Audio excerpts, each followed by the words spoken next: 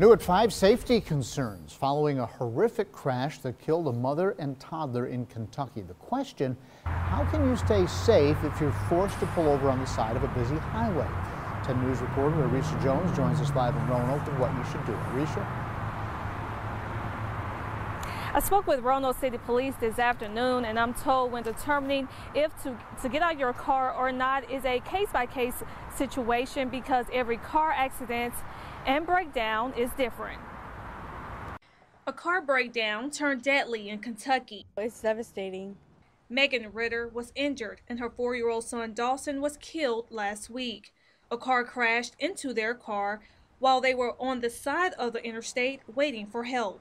It was one of those events and it's one of those gut-wrenching, like, this is not going to be good. Fatima Foster is the traffic safety officer for Roanoke City Police. If you're on the highway, look at where the lane positioning you are in.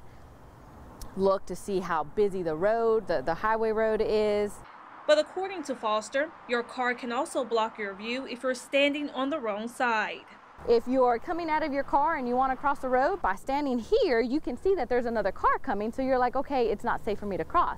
Whereas opposed to if I'm standing in front of my own car, you're trying to see, I'm like, well, I can't really see, there's obstructions. Ooh, if a car's too close, it might clip you.